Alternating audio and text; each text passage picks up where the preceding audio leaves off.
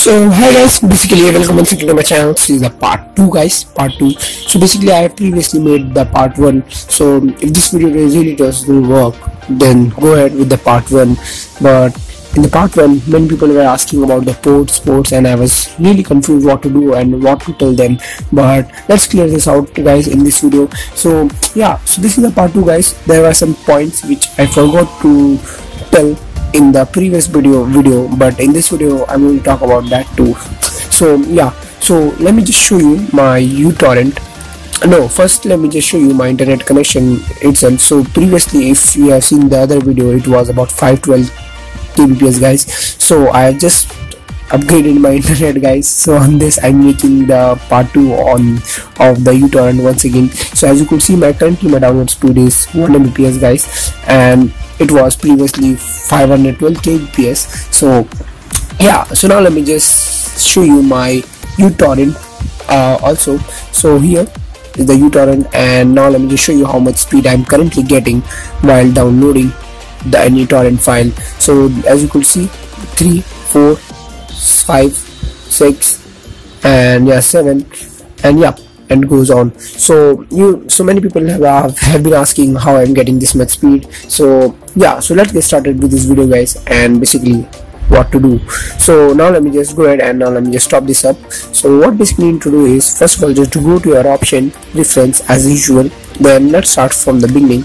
So once you're here guys, make sure what you have to do is just keep the general thing as it is. Then you need to go to your connection and make sure that your random port is 42459, and if you are from the US or from the C side, then I will suggest you to give a port from this to about 45600.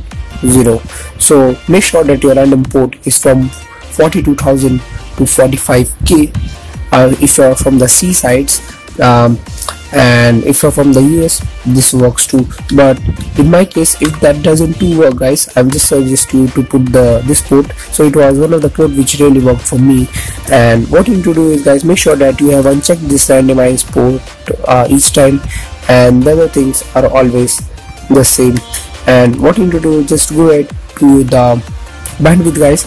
So what you need to do is make sure that, of course, we want this to be unlimited, so keep this as it is. And what you need to do is set the maximum number of connection to about 3886, and then the number of connected peers, I will suggest you to put this up to 25. So 2025 is basically the good, but I will suggest you to keep it as.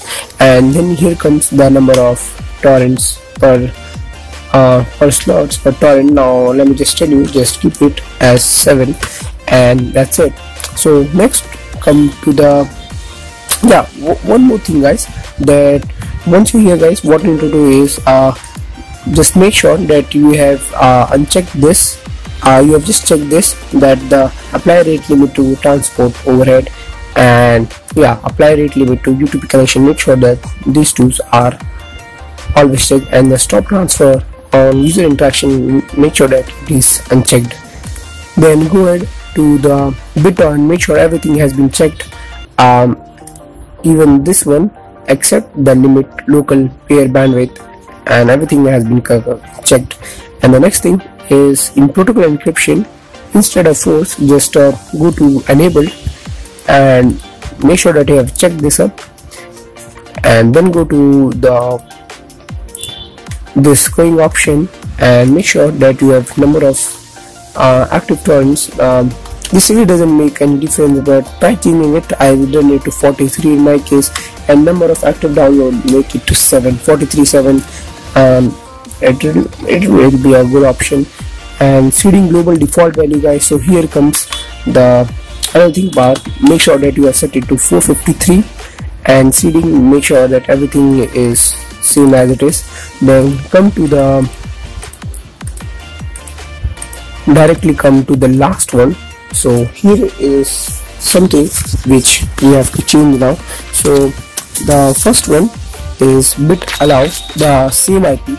Make sure that you have, by default it will be false, but make sure that you did it to 2, just double click it, or you could just check from here. So make sure that you have done this to 2. Then the next is the DTH. Now if you want, you will just search it for DHT. So the DHT rate is -1 by default, and I will suggest you to make it to 2, and just double click it and just click on the set to set the value of DHT rate to 2. Then the next comes the RSS dot update. So here is the RSS update interval. So it is by default it is 20. What you need to do is make it 20 or 25, but I would suggest to make it as 20. Then once you have done with this, guys, what you need to do is just click apply and OK. So this was my previous setting, it was working. So now let's go ahead and download. So I would suggest you, whenever you download, just click on the force restart button, guys. It really works. And as you can see, maintenance speed 5.6, 5.4, 5.7, and it will go on increasing by the time.